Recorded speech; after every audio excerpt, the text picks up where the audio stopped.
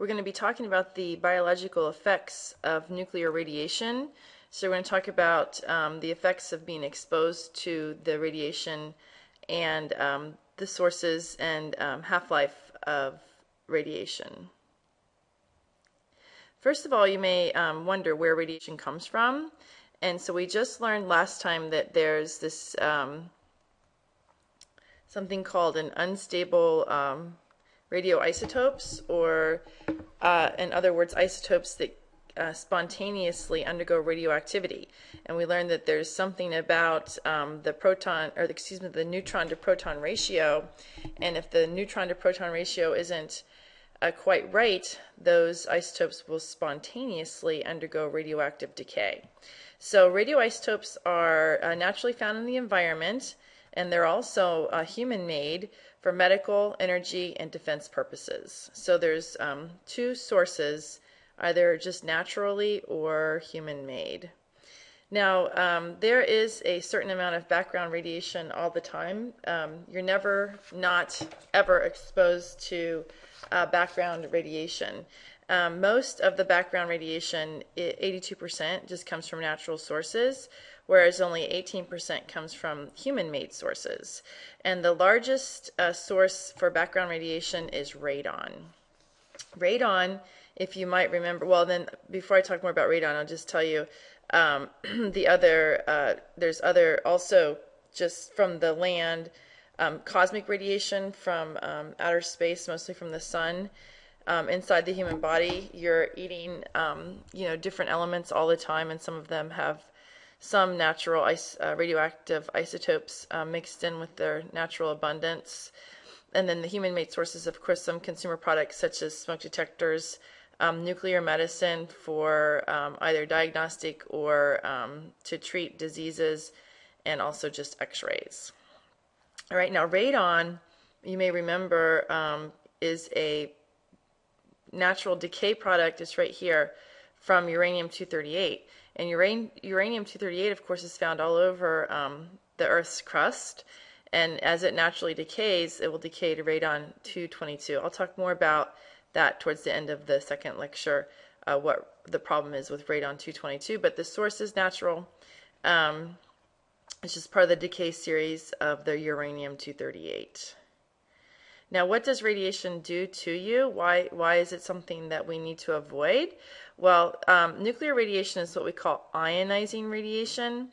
So the high energy alpha, beta, and gamma radiation can create ions by knocking electrons out of chemical bonds. For example, when the ionizing radiation collides with water molecule, it can cause one of the electrons on the oxygen atom to break off, leaving this, whoops, I didn't draw that very well. Oops. Having problems. It leaves what's called a free radical, which is an unpaired electron. So you may not remember, we'll talk more about this later, what water really looks like. Well, a model of water. And there's two pairs of electrons on the oxygen. So what happens is the ionizing radiation can knock one of these off, leaving the water molecule looking like this, with just one electron instead of two. And that just one unpaired electron is called a free radical, and it's very reactive. Okay, so what happens then, there's a lot of water in your body. This water molecule then is very reactive, so it could collide with another water molecule, kick out an electron, and so on and so forth, until there's some sort of important bond broken. For example, in a DNA molecule or some other important structural molecules, and then it can cause tissue damage. The amount of damage is going to depend on how much radiation it comes in contact with the tissue in your body, or in plants as well, any kind of plant or animal that's exposed to radiation. Okay, so it could have no effect all the way up to a kind of the same effect as a burn, where bonds are broken, so it can be dangerous. So the types of units that are used to measure radiation, there's two different types of units. The Curie is the type of unit that's used to measure how much radiation is coming off of a radioactive sample. And 1 curie equals 3.7 times 10 to the 10th disintegrations per second. So it doesn't matter whether it's alpha, beta, or gamma radiation, it's what's counted on a scintillation counter per second. So it's, the one, however, that's used to detect biological effects is the sievert SV. And this particular unit relates to the amount of radiation energy that is absorbed by tissue. So a particular source can give off a lot of curies, but how much is absorbed by tissue is another matter, because depending on the penetrating power of the radiation. This, you're assuming there's nothing interfering between the detector and the sample. So alpha, beta, and gamma would just be measuring how much radioactive energy is being given off, whereas in this case, it's how much is actually making it to tissue, to damage tissue. Depends on the penetrating power of the radiation. So the physiological effects of a single dose, so this isn't over time, this is just like one shot deal. The older unit that was used is the REM. We're not going to pay too much attention to that, because the SV is the international unit now that everybody's using. And so very low doses of radiation, there's no observable effect. All the way up to greater than 5 SVs would cause death, because so much of the chemical bonds in the tissue would be broken that normal biological processes could no longer occur.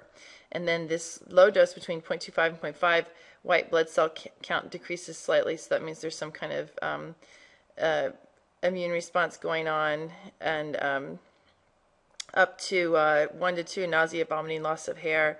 This is where you'll start seeing like radiation sickness, where people are physically ill from being exposed to high levels of radiation. Okay, so there's different ways of measuring the biological effects. This high dose radiation sickness is rarely ever observed. Okay. So if you look at the annual radiation dose and compare, how much background radiation is an average person exposed to, you can read through this table carefully. It's also in your book if you're interested. But you can see how much comes from the cosmic radiation, just building materials, rocks, food, fallout from nuclear weapons testing, medical, everybody's getting dental x-rays annually and whatnot, airplane travel, and then other sources. For this particular person, it was 3,581, and the U.S. annual average is 3,600, but it's not sieverts, it's microsieverts. Okay, so it's microsieverts. So that's micros 3,600 times 10 to the negative 6 sieverts. All right. I thought one thing was interesting on this table. Let's see, I thought there was something about smoking somewhere. Plane travel, other. Oh, right here, smoke. If you smoke, add 10,000 microsieverts per year. All right, so this person was a non-smoker, but look at that, how much radiation. The worst thing you can do for yourself is to smoke. All right.